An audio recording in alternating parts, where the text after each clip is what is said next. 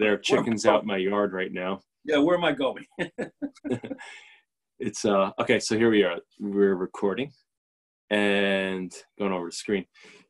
Yeah, not that I was necessarily doing this, but my wife has all the boys. We have 17 chickens Oh, and building like a huge coop, right. and she's doing the lion's share of it. Let me hop over here. Have you done Okay. chickens before? Yep. Yeah, we had 30 something years ago. Wow, that's a lot of And eggs. yeah. And so, yeah, you wake up every day. I mean, we had too many eggs. We couldn't keep up with them all. I know. So we love it. It's just so fun with the kids. So, Mark, this Yeah, drawing is fantastic. Like thank you. you really, I mean, everything that we spoke about before, Yep. you addressed in terms of like the drop downs and proportions. You know, I would like to actually see the original side by side. I have it. I have it here. Oh, okay. You have it. Let me see if I could. It's going to be buried somewhere. If you see it, let me know. There's your version, but from a week before. Getting There it close. is. Cool. Oh, cool. That's nice. So actually, let me copy and let By me the go way, I back. got myself an Alvin pencil. You're absolutely correct. Wow. Aren't they great? Yeah, they're just so smooth. Maybe it's that point gets dull on the standard pencil, but this thing was nice. I'm telling you, it's like it's a world of difference because it's so much to me like the violin, like that teacher Sure. I told you about, and she was just like, you know, Kevin, you're practicing, you're doing well, but you can only push this instrument so far. Yeah. Like you can't. This violin will not do for you what you were asking of it. And so that was, you know, the time to get like another instrument. And there we are. Cool. And an Alvin pencil is just top of the line, not Yeah. expensive. Nope. And you can attack like certain contour passages that you just couldn't do otherwise. Yeah. Okay, so jumping over the shapes, like I was talking about before, the way you dropped all of the shapes, it's just really well done. And I think that you're different, like one drawing alone, and I swear you're like a different artist. So let me okay, so we have cool. Oh, I enjoy the YouTube. Thank you for the YouTube, by the way. I enjoyed that as well. Oh, awesome. Yeah, it's been Yeah. really cool. So I've been doing that with a number of the students, and they've just been able to like replay it, and they're not clogging up their computer with a 140 Right. megabyte file. You know, so it's like, I love this new discovery. I'm just learning how to do things better and better. Yeah, so like the front of the head and that empty space in between, you're actually starting to see the negative space. That's Yeah. negative space. You're starting to see that so well. Whereas your other drawing, No. we have that, like, you know, that steady conversation about the dangers of seeing piecemeal, where you see an arm, the lower arm, and then you see the upper arm. But what you really want to see is the upper arm, or the entire arm, The in unit, relation yes. to the entire torso. But you want to see the entire arm in relation to the entire figure and the negative space. And that's what you're doing. You did it. Like, it's just Yeah. like, Yeah. Well, it's really, the really well line, done. what was the big help was dropping those lines that Yep. you had told. Oh, it made a, you know, I kept angles, another angle, and another angle, and I caught Yep. it. Yep. And that's, again, we have like the three approaches to drawing and painting, where we're plotting things out. And we were talking about the Mancini grid. Right. I actually The way I think looked him up, he is an amazing. Whoa, is he an amazing artist? he's an amazing artist. He's like, Never, but buried in history. Who knows him? I mean, yeah, he really is. And it's Yeah. it's interesting that, you know, like Sargent said that he was the greatest painter of their day and age. I just, myself personally, I'm struck by all these like phenomenal, like, I'm just learning about Brangwyn right now, and how Brangwyn, just a tremendous painter, but lost in history. And in World War II, he turned his abilities towards posters fighting the Axis. Cool. And really, really cool work. But all right, Mark, How do you spell his name? I'll write it down right here. All right, thanks. Are you and I connected on Facebook? I don't think I am on Facebook, and I certainly have seen you on Facebook. But I think we are. Oh, there he is. Okay, I'll find him. And while I'm on the subject, you mentioned that this Rembrandt was one of your 3 favorites. Who are the other two? Wait, I'm sorry. Rembrandt as an artist or Rembrandt's drawing specifically? Rembrandt. I mean, yes. You said you have 3 favorite drawings. One of which is this one, and there's 2 others which you never mentioned to me. I'm funny this way. Like, I get made fun of for saying things are my favorite because I have like 3 favorite drawings and they rotate constantly. But the one that like stays steady is the Paganini. The Paganini is one of I'm sorry, it was the Paganini. It wasn't the Rembrandt. You're right. Yeah. And then if I have other favorite drawings, it might be I really, really love Michelangelo's drawing of the Libyan Sibyl. And that's she's from behind where you see her. I mean, it's kind of like an androgynous, it's somewhat angelic, so it's neither male nor female. Right. And she's clutching something. Do you know that drawing? No, I do not. Okay, cool. So we could do that for next week. So let's pull that up now. You'll recognize it when you see it. There she is, Libyan Sibyl. So that's the fresco, right? But I like the drawing even better than the painting. And let's hope this is the Metropolitan. Yeah, Metropolitan has the best link to this file. Yeah, actually, a long time ago, I did this one, but it wouldn't hurt to I thought you would have. Yeah, kind of feel like we spoke about it because I remember talking about the upper arm. Correct.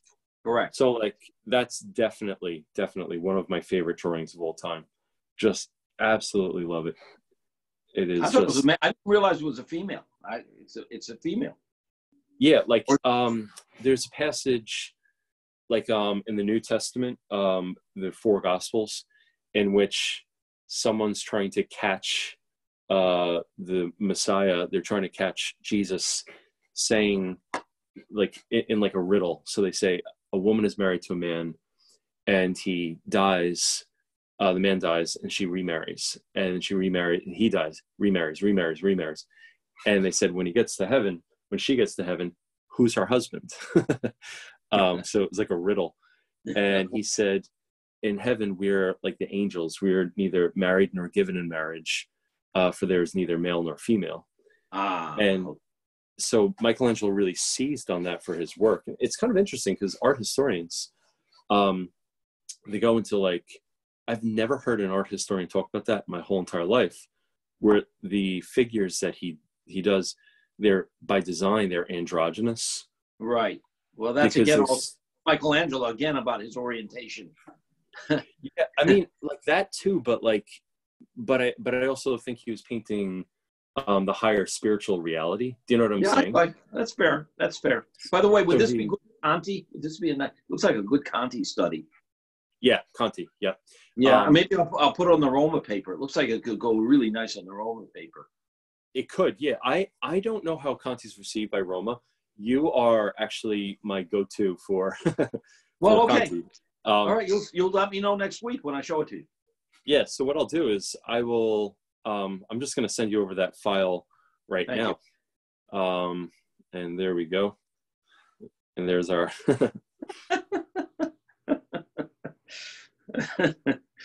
I love that painting by Courbet. That is such a great painting. Yeah, so we can actually carry on here. Oh, the one thing I wanted to say is you can get out once you're done, working with your Alvin pencil. Right. Get out the most velvety, dark pencil that you have. Okay. And obviously, this is ink, and you're working in graphite, so you can't really push the darks all that dark.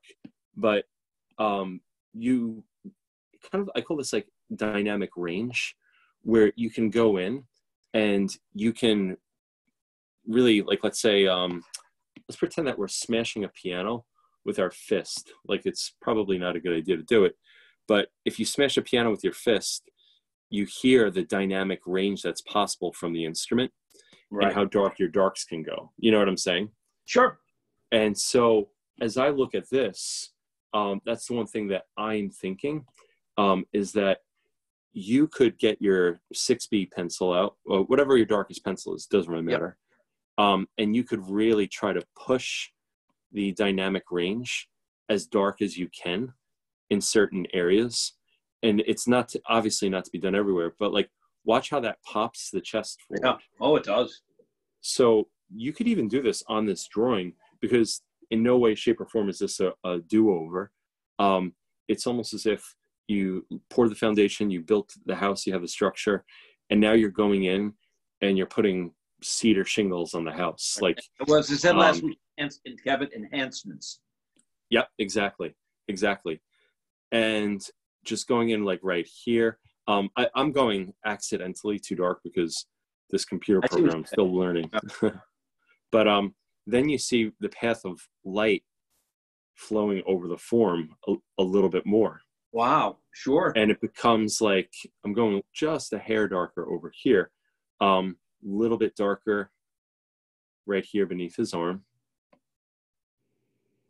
And as you work, the back of his head needs a little yeah, that's nice. Isn't that cool? So this is your drawing heightened, even like a little bit in between the hands right here, below his gastrocnemius. Yep, right there. And look at how that pops off. And really, I haven't done one shape correction, anything. It's only the flow of light. Cool. Heightened by shadow. And again, it's like, well, I was playing a violin piece by Dvorak, and it starts out and it has like this real punch in the beginning. And I was playing it like really mild, like kind of like mezzo forte, like right in the middle, where it was like, da-da, da-da, like whatever, which way it went. I think I just did Shostakovich on accident, but I really wasn't hitting it. And then my violin teacher grabs my violin, and she when she grabbed it, she, with a bow, struck the violin like violently and pulled the most powerful, deep, sonorous, resonant note out of the violin. And she goes, I'm not saying to play it that hard, but I need for you to know how loud your instrument can get. Because you don't know how loud your instrument can get. You don't know your dynamic range of your own instrument. Right. I'll never forget it for as long as I live, because I picked up the violin afterwards and then I played it with force, and the piece came alive. It was a totally new piece. Wow. Cool. Very cool. And I was really, really struck by that, where I was like, from this point forward, I want to bring that into, obviously it was my music, but when I started painting, I like putting down velvety blacks. If I see a velvety black, like, and so again, I'm back over here. If I see a velvety black, like right here, he has certain key moments. I go for it. And then the light, like Rembrandt is the painter of light, right? And he's not really the painter of form. To tell you the truth, he's a little clumsy. If you look at that hand right there, Rembrandt's form isn't really all that smart and clever. Like, that's not that well drawn, but it works because look at that beautiful light landing on him. This is what a mass painter is. This is what Rembrandt is. Yes. As opposed to our painting. Right. Cool. Yep. Great little lesson. Cool. So yeah, that's gonna be fun for you to hop back into. Yeah. It looks funny that we have the word Frank Brangwyn on there, because it looks like we're attributing that to Frank Brangwyn instead of Rembrandt. So what's number 3 while I'm at? I can knock this out by tomorrow. So yes. What's number 3? My number 3 favorite. I love Kolowitz. Katia. I don't know how to pronounce Katia Kolowitz. Let's take a look at her work. And there she is. Really, really, she was, I mean, she had some upsetting work. She lived through, both world wars, Wow. and just her story is just, it's just upsetting. And you know what? I'm going to let her work speak for itself. Kathy Kolowitz. And she has some drawings that are just like so powerful, but they're like upsetting. I don't even know how to put it into words. Yeah. Um, Looks like a Holocaust survivor to me. yeah, exactly. And Yeah. she has like these pieces that are so tender. Oh yeah, look at But that. Oh my. it's just, I mean, there's no severity in terms of, but it's also frightening. Like, I don't know. Like, I got to be honest, I can't really look at her work too much. Like, I can't Oh go no, through. there's a Holocaust down on the upper right there. Yeah. That's And that's a famous photograph. I mean, whether photographs similar to that. yeah. And she was painting the horrors of World War One, the horrors of, what transpired in between. And I can't look at too much of her work.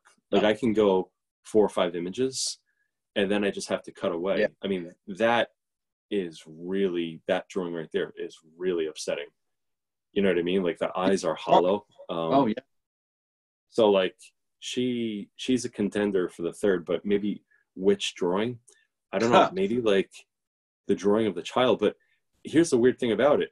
I would never take that drawing of that child and hang it in my home. No. So how is it one of my favorite drawings? I don't know. I don't even know the answer to that. Like, so okay, so jumping back, so I think the drawing as I have it is spun accidentally a little bit, so I'm gonna tilt it this way. If Sargent did have the orientation of the axis that way, I don't know. Maybe I'll jump back to this drawing and see if I can change the orientation of that. Yeah, that feels pretty good. All right, cool. Ironically, one of the first things I would jump into is the hair. And sometimes things such as the hair can help you. It can be almost like visual framing around the subject itself. So obviously we're not talking about the face like specifically, but we are, in that his hair has very definite angular shapes. Yes. It helps you frame out like the skull somewhat. And so ironically, that's where my eye goes first, where I would go in and like map that out. You know what I mean?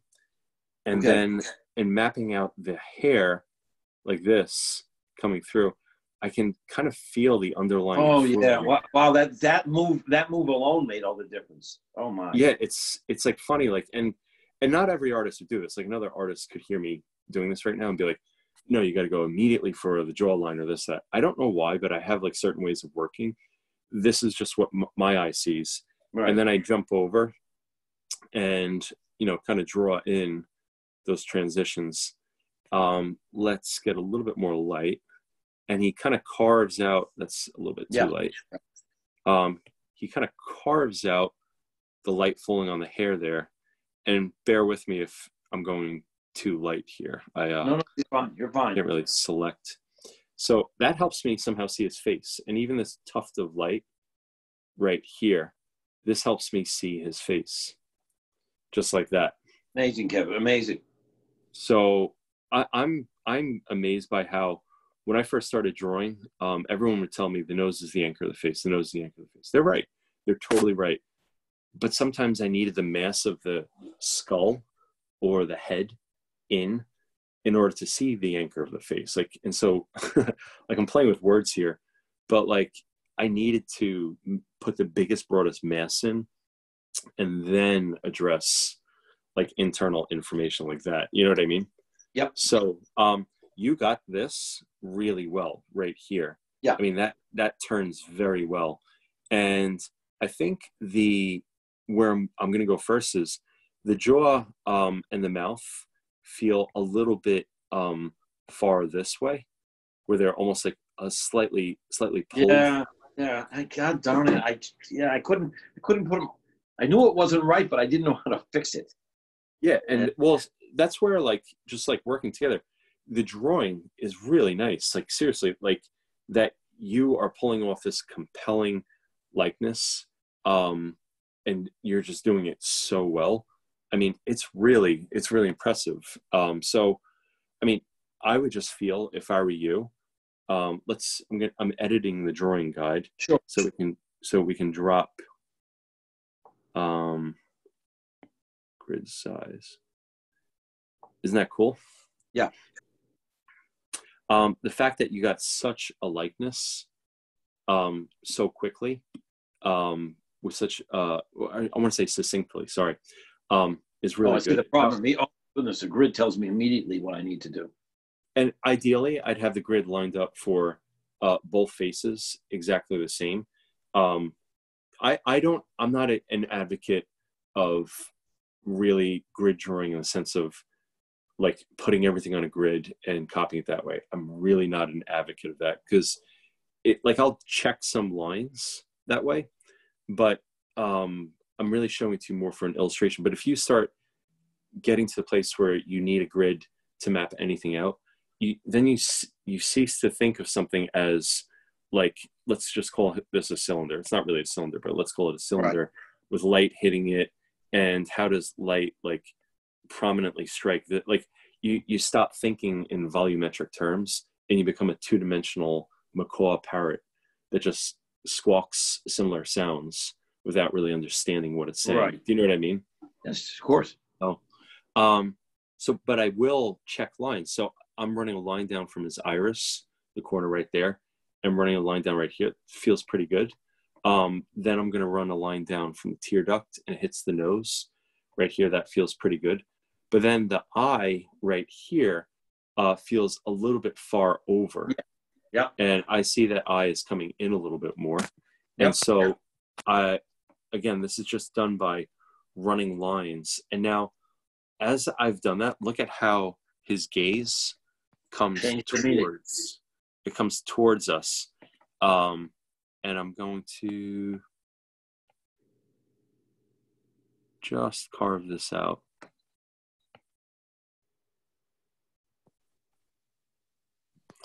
Just like that. So now he's looking at us a little bit more. Yeah.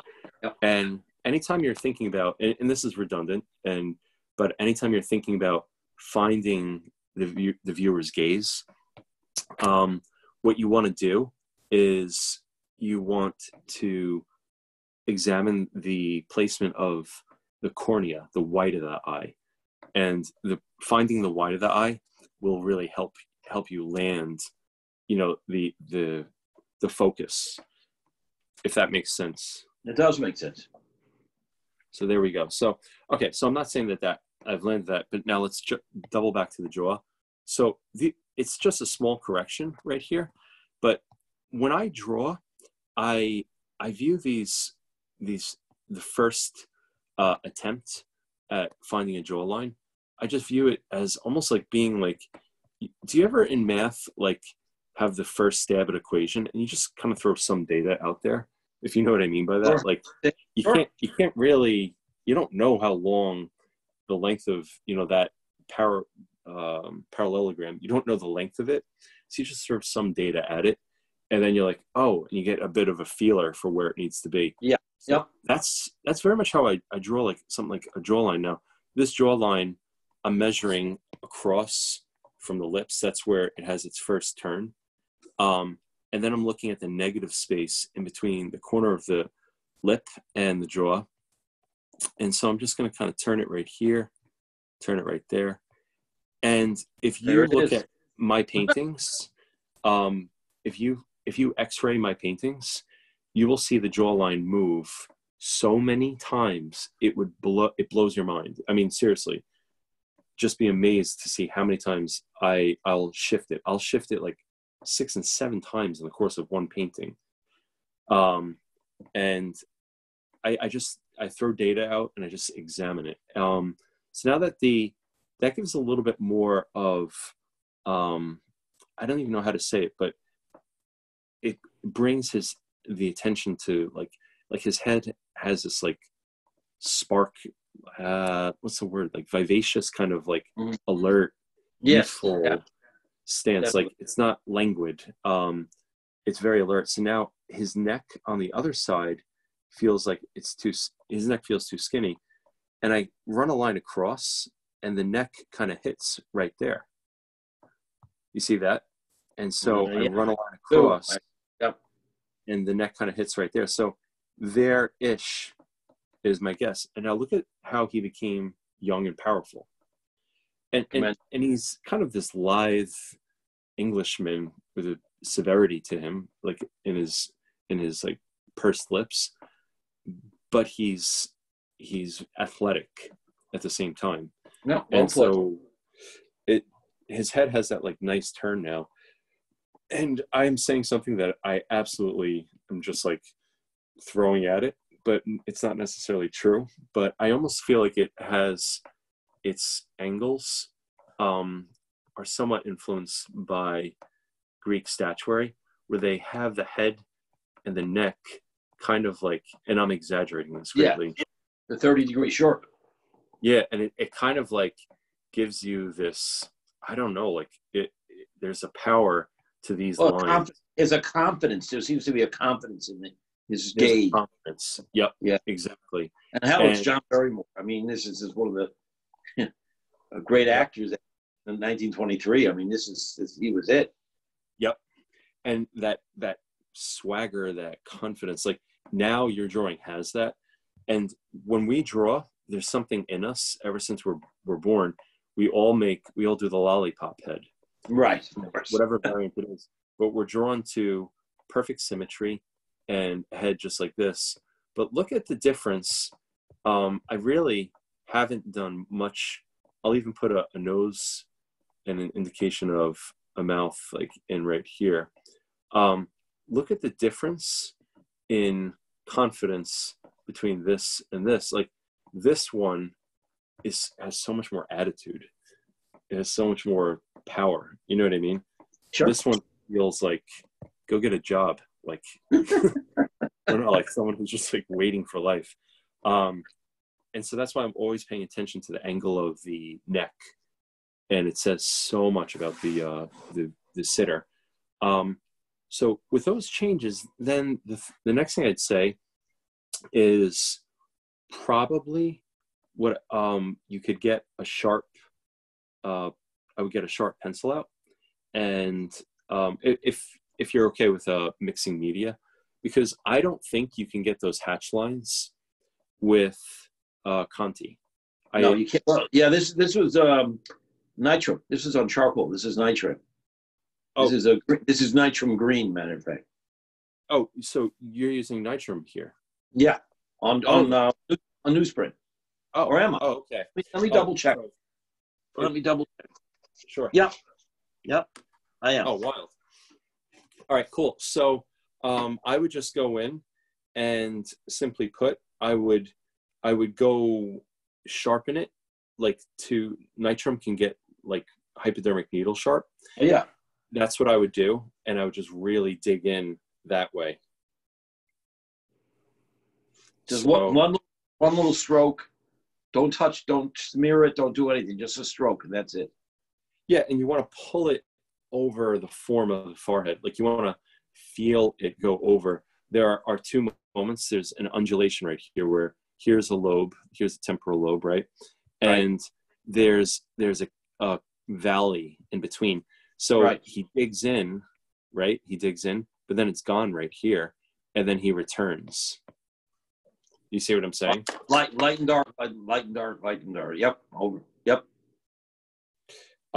So also take a look at the ear. I think the ear, as I run a line across, the ear is above the nasal cavity. Right. And your ear is kind of below it. Okay. And so I would bump that ear up just a little bit. And as you bump that ear up, again, the ear surprises me for this reason. It always surprises me because implies the tilt of the head. So who cares about an ear? When we draw and paint portraits, we're always thinking the eyes, the eyes, the eyes.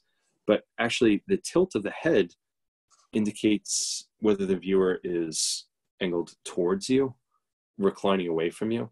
You know, the tilt of the head is a woman at a bar either hitting on you or ignoring you. Like, you know what I'm saying? So it's like, Sure. So the tilt of his head is he's coming a little bit towards us. And so even check out that other ear right here. Yep, I see it. Need more of an angle. Yeah. And then I will bounce back here. And I'm intentionally not making these changes so perfectly because you'll be able to do that. Yeah. Then the last thing I would say, I'm jumping over to airbrush, take a real close look at the nose. I think the nose just needs to almost be cleaned up a little bit. It feels a little bit like his nose, that's a wacky Sargent nose.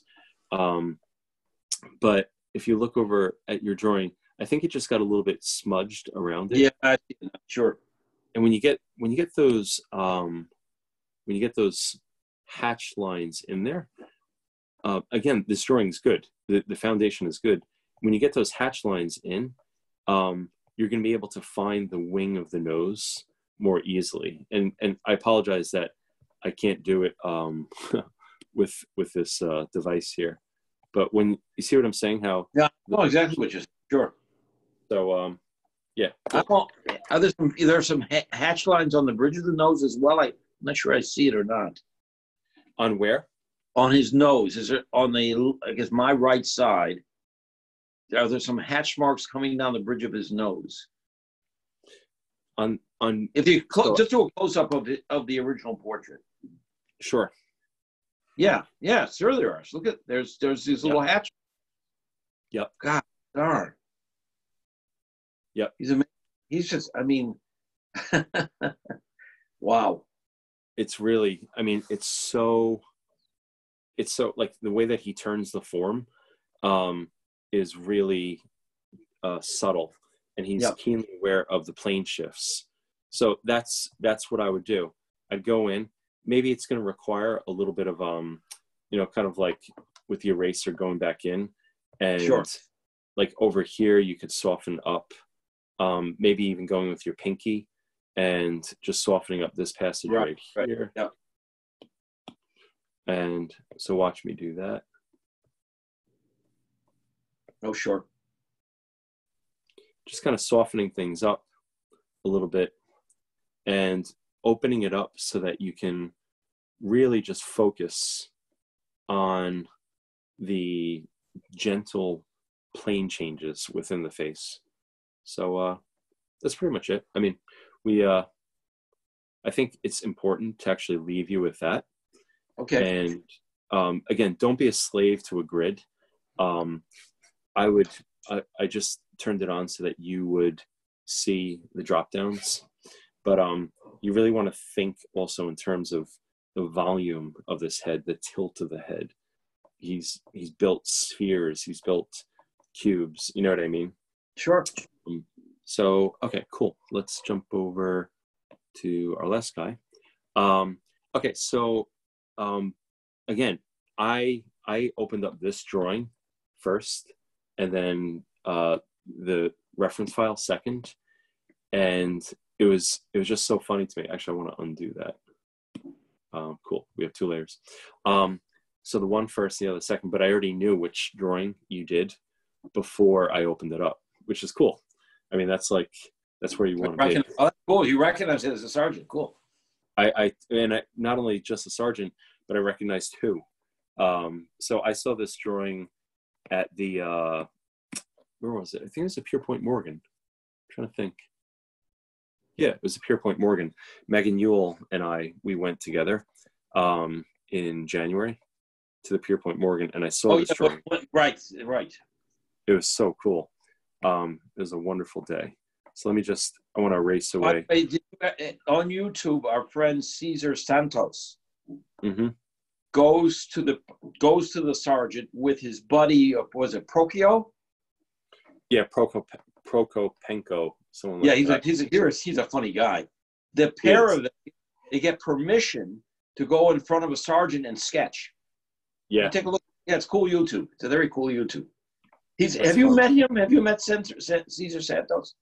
Nope, I've never met him before. I'm a big fan of his work. He's Yeah. super talented. Yep. And I mean, he's also got a great business sense. He's the full package. He's a impressive dude. So, you know that's a Cesar Santos on the Nitram hacks. That's his work. The picture. Oh, is it?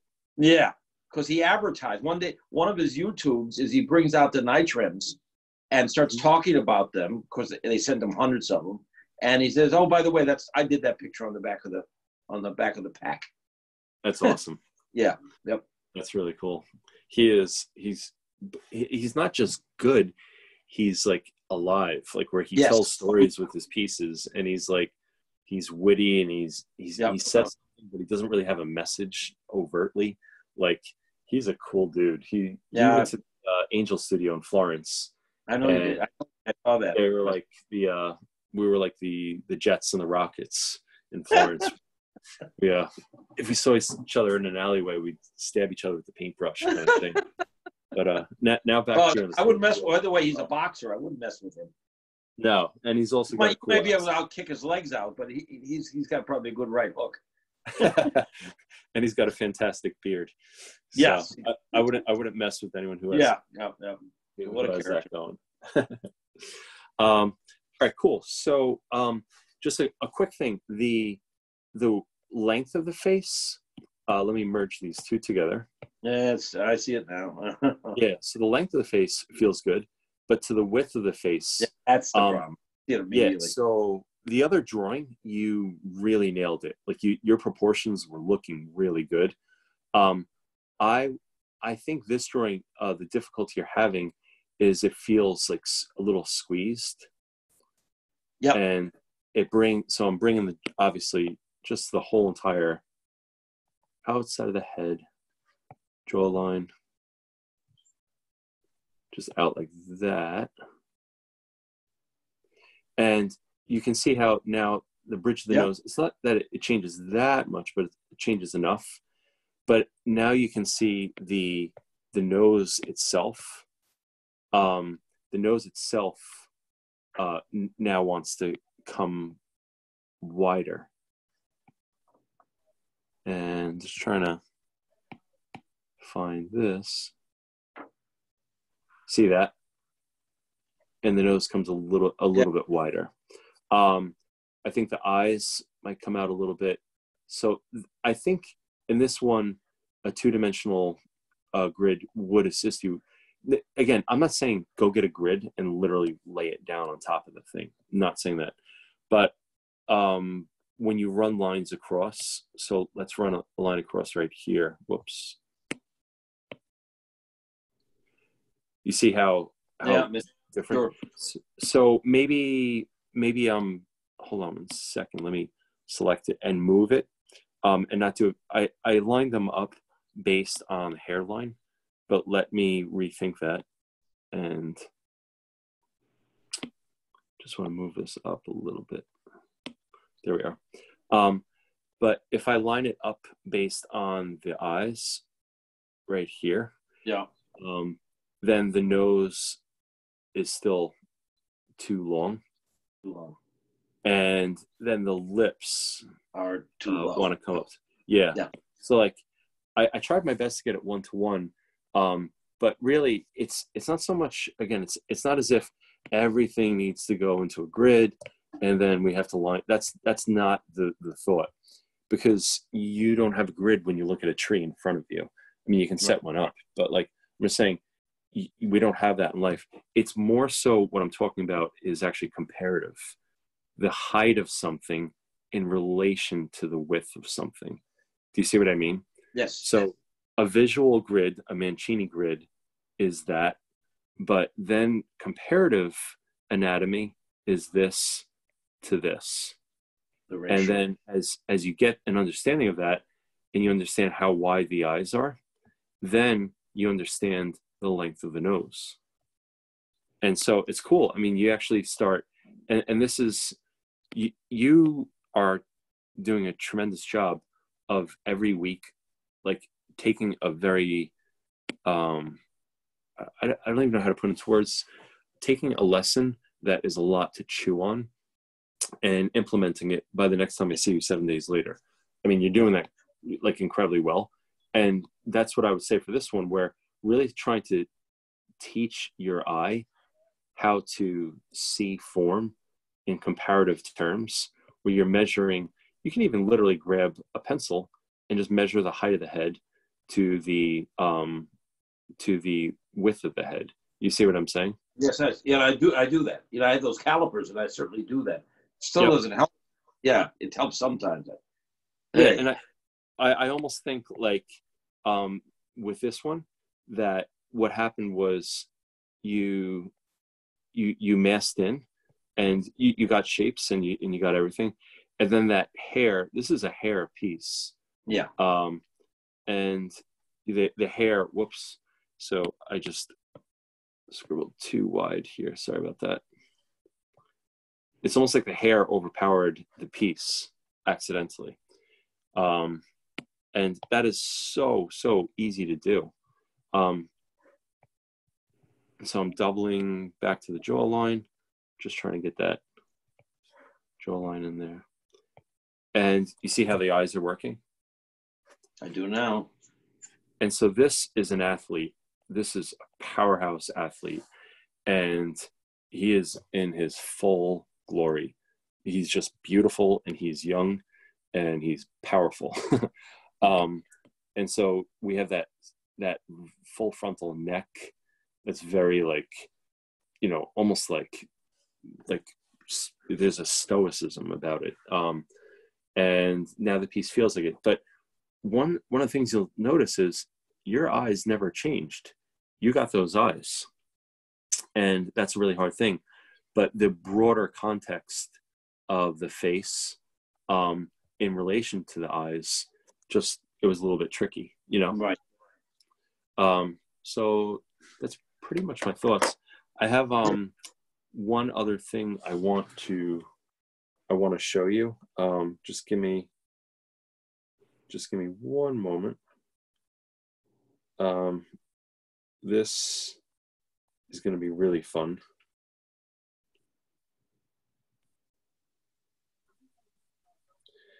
So I was in London, and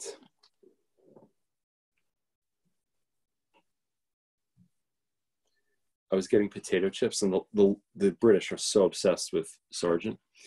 And By the way, Kevin, I hate to correct you, but they're not potato chips; they're crisps. Yeah, there you are. There you have it. Crisp, bag of crisps. So a pack of crisps. Right. And so I saw this pack of crisps in a cafe, and I was like, I'm sorry, this is influenced by Sargent. So I put it up here. If you see this is my Instagram account, and I said even the potato chips crisps over here in the UK are influenced by John Singer Sargent. Good crisps. And it's funny because I was hanging out with just loads and loads of my English friends, all artists, and they were like, "You're totally right. that is a John Singer Sargent pack of crisps." And I'm disappointed that I forgot to buy or bring it back. I bought it. I left it over in England, but I was gonna eat the crisps and then hang it up in my painting studio next to this drawing. There you go. It's just funny. That's all it is. It's just funny. So it is terrible. So you are really, really on the right path. What you're drawing, how you're drawing, how you're challenging yourself to think in new ways about, we went with that Mancini grid. Today Right. We talked a little bit more about comparative. It's almost as if you're like, let's go to boxing. You're a boxer, and you're always training your muscles so that there's a balance, so that you don't want an overdeveloped set of biceps and an undeveloped set of triceps. Right. You know what I mean? Yep. So you are really paying attention to the full organism. you're on the right path here. Your drawing selections have been awesome, like perfect. And it's great how you're going from old master copies, even though John Singer Sargent is not old master, but No. a master copy. And then you're hopping over to working from, the figure model. So you're doing just an excellent job of that. I just really have to commend you that your progress is awesome. Yeah, well, this is what this pandemic has done. It's concentrated time. It's given me time. I mean, when do I sit with you for 45 minutes, a half an hour? In the studio, you by not your choice, but you'd have other students. You couldn't sit there and wax for a half an hour. You didn't have the time. Totally. Yep. This works. By the way, how's your studio? How's our figure model coming? Any movement on that at all? Oh, with actually having a figure model posed, and then we all hop in. I'm going to be perfectly honest with you. I didn't even write the message to Tasha yet. Okay. So I'm working on a massive project right now, and I'm coordinating with a few other people, and every single time we're hitting the go button on it because we finished, we find a whole other leg that needs to be addressed. But I think we're hitting go on it in just a few days. Oh, great. And then that will free me up. And I not only will I want to work from the figure model with you and do that live session, I'll actually have to, because it's related to the project that I want to do. So it's like your request was perfectly in line with what I'm actually doing in the future. So, I got to believe that lots of other people like me who would jump right in and enjoy that. Totally. And it's going to be cool because the one thing I will say is I did a dry run. So I had my son Evan sit, and he just simply sat with as if he's like holding something. It's actually, the thing that he's holding is a chicken, a baby chick. Oh yeah, I saw that picture. Oh, that's gorgeous. Yeah. Talk about tender. Oh my goodness. Yeah, there's something like it's almost a Renaissance, like before Michelangelo took the Renaissance and the severe, like we were talking about before, like almost that, like they called him La Terribilità, like the Michelangelo, the terrible, like the awe-inspiring.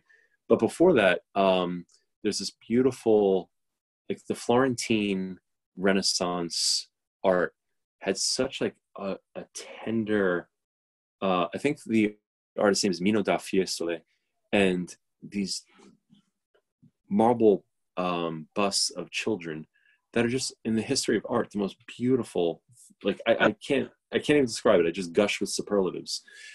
And when I looked at Evan, I was like, he has that sweet, tender look as he's looking down. It's like the very, very early Renaissance. You know what I mean?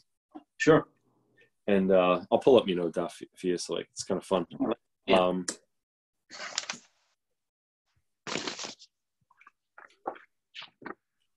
And this was lost when Michelangelo, the writhing figures, like, I'm not finding a child's bust that I'm not finding what I'm looking for. There's one in particular that I was thinking of, and he's a sculptor primarily. Yeah. Mm-hmm. So maybe I was thinking of Desiderio, because that's really more so what I was thinking of. But like the round cheeks, the almost geometric essence, just being a sphere. Kevin, look at the neck. Look at the neck. You see, immediately you see where that angle. Yep, it's that angle. Yep. And this is where it's so great for us to constantly be looking at like different mediums. Like the Renaissance painters were looking at the sculptors. You know what I mean? Donatello led the charge. The sculptors always lead the way. I didn't know that.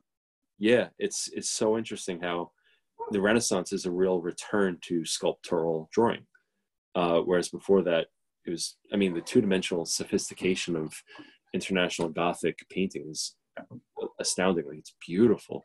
Medieval manuscripts, two-dimensionally, absolutely beautiful. Oh yeah, design.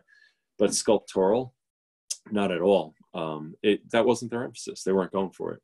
But Yeah, I'm take a looking look at every at. one of those. Look at the necks on each of those sculptures.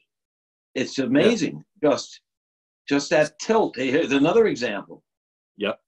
Subtle tilt So makes it beautiful. stiff. And then Rubens later on would pick this up, and Rubens head of a child in this drawing. But again, it's those, like, look at the round cheeks. Like, you just want to bite like a baby cheek. They're just so wonderful round. Yeah, It's yeah. so fun. And that's how Evan is, like, sitting in front of me, where he's obviously not a little guy like this, but the roundness and the pure forms, you only see that in youth. It never comes back again. Nope. So, well, let me jump This is over. great. So you've been picking out really awesome pieces. And I would just say, like, I almost don't want to select, hey, do this drawing, hey, do that drawing. I almost don't want to do that, because I like your choices, because you're steering yourself in your interest towards your interests. Right. And your enthusiasm is just really high. I mean, I can tell when, especially with the younger guys at the atelier, by younger, I mean like very young, but when I would give an assignment, I could tell when someone just trudged through it because they had to. They really want to do it right. You can see it. And then when somebody had a live wire beneath them, and that's what your drawings are. So, like, literally keep it up. I'll share my bonsai tree, because I did one with Bill after you had left. I brought, Linda, our friend Linda, the dog portrait artist. Yeah. She said to me, you should just bring something that you love. I said, how can I mean, I can't bring my wife in. She won't model. And I thought about it. I said, wait a minute, I love my bonsai tree. And I schlepped that tree into the studio. Everyone went crazy. Yeah, you'll see. They went crazy. And then Bill helped me with that's on Roma. That's just straight up charcoal. And then I eventually went to pastel with it as well. Yeah. But that was my first attempt at doing trees. We haven't even started to talk about trees yet. And branches and whatever, which is another interesting thing. And my bonsai tree, I think you'll see immediately, it lends itself to portraiture. Because what I've done, what you do with bonsai trees, you get this heavy wire. It's aluminum core coated with copper. So it's light but bendable and strong. So you take those limbs and you bend them into shapes as to what you change everything. Yeah. And that's the whole trick. I mean, I've got oodles of books on this as well. And these, it's amazing. It's just amazing what you can do with these trees. So cool. Yeah, it is cool. It's cool interest. Another one of my interests. Yeah, I'll get that over. Yeah, thanks. You're going to get me into it. Yeah. Especially, you got a garden as well. Where do you see your studio going? Where do you see you have a spot? You have space yet? Absolutely nothing. Nope. Okay. I mean, I'm going to say something that sounds, I don't mean to sound opportunistic at other people's expense, but man, they're saying commercial real estate, there's going to be a lot of empty buildings. Oh my God. And it's like heartbreaking. Here in Islip, you're seeing the first businesses start to shutter. And it's like, it's interesting. I spoke with a fellow, his big computer company, and we were talking about his company. So he has 250 employees. And he's like, Kevin, he's like, I don't view this as being such a shock and necessarily such a bad thing. And he's like, don't get me wrong. He's like, it breaks my heart. Like, he's a very sensitive person. Yeah, I understand. But he's like, wildfires sweep through economies once every 40 years. He's like, it's either a Great Depression or a war. Or deep recession. And he's like, it's a chance for the young brush to assert itself. And what a cool analogy. Yeah. Yeah. And he was like, the black pines out on eastern Long Island, they will not grow unless it has a fire. Unless they have a fire. Yep. They will not grow. Yep. And it's like, and that's what he said to me. So he has 250 employees, but he's still considered small. And there are these titans who have been shouldering him out forever. And he's doing fantastic in business right now. Yeah, it's all from home. He was hitting the ceiling everywhere because the big guys had monopolized cornered the market, monopolized his Rome. And then he was just saying to me, he's like, Kevin, he's like, view this moment for you. He's like, you're 30 something, jump in, arm swinging. He's like, go, it's go time. Like, and it was really beautiful. And I was really touched because he was with me through a lot of, you know, what I've gone through. And I was just like, cool. Wow. What a confidence booster. Yeah. I really appreciated it. That's great. I just can't wait to work in your studio. I mean, this is great. I love the Zoom, but you know, yep. I just, you know, to be in a studio with an artist is a totally different animal. Totally the difference is live music versus listening to a recording. Recordings are good, but when the musician's standing there playing, it's a whole different animal. It's a whole different animal. There's a reason why Carnegie Hall packs out every night. That's correct. You're right. And they play this over and over again. I mean, I love opera, and I can just listen to La Boheme over and over and over again, even though I know exactly what's going to happen. Mimi always dies. I mean, it's terrible. That's pretty funny. Yeah, you know, we talked about the beginning of La Boheme, where the artists are starving, and one of the guys painting Moses crossing the Red Sea. Anyways, they're so cold, they burn the painting to stay warm. There's a comment on art there. And the guy who's writing this novel burns his novel to stay warm. Yeah. It's quite an interesting story about artists in the 1880s. I mean, starving. They say that Albrecht Dürer, the great German artist, that he burned some of his drawings. I don't know if that's apocryphal or not, but it's interesting. Well, I know Michelangelo did because he didn't want anyone to see him. Yeah, he had different motives. That's son of a bitch, yeah.